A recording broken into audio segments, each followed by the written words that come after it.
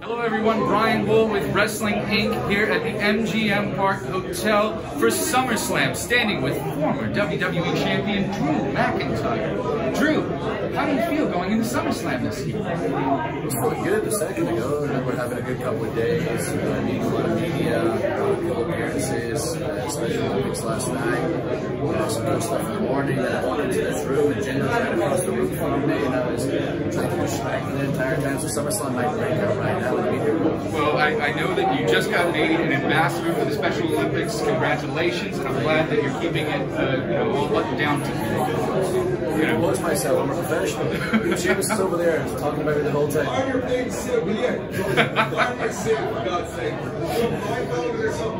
My wife's not getting tired of farming.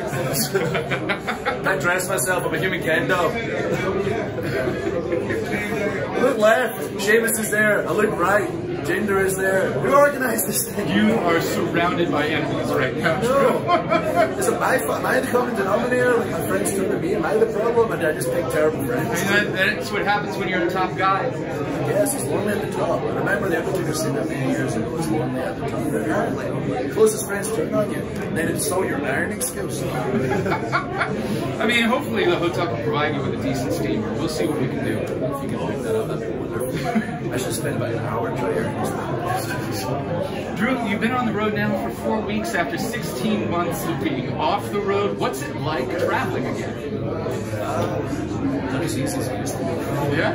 It's bizarre. It's when we first went into the pandemic and bringing all the shows from Florida and the initially. I was driving to work. I would just go on drives around my own town, sometimes an hour at a time. My wife could understand why. I'm so used to it. I'm so used to traveling all the time. I just have to stay in the routine. Inevitably, I stopped that. Like I used to be at home for about a year and a half. And suddenly we're getting back into it. So getting those flights, doing those long car journeys again, it's not easy to get back into. But it's worth it. Having the fans back in the building, being in a room with people again, getting to interact with the public and talk about the thing we love. It's absolutely worth it. The fans have been amazing. From the start of every show, televised and not televised, to the end of every show, and now SummerSlam tomorrow. Now, Drew, you have 2 victories over Jinder in the past, but we're also facing over Sheamus. We're facing a new Jinder Mahal. Jinder is bigger and better than ever. He's got, beard shanky. Obviously, they won't be there after your tremendous victory. So you've got Jinder one-on-one. What are you going to do to take on this version of Jinder Mahal? Very confident, rightfully so. He's a former WWE champion. He's the best shape of his life. I know he's a privileged game tremendously. He's seen the last time he was WWE champion. He's operating at another level, which is great for him. I'm excited for him. Walking through such similar paths, significant journeys, being fired, reinventing ourselves, buying ourselves, becoming WWE champion. And it is excellent. He's able to reach the stage where we're in this huge singles match with SummerSlam, 40,000 plus people. WWE's back officially. It's just unfortunate. He's against his own major McIntyre.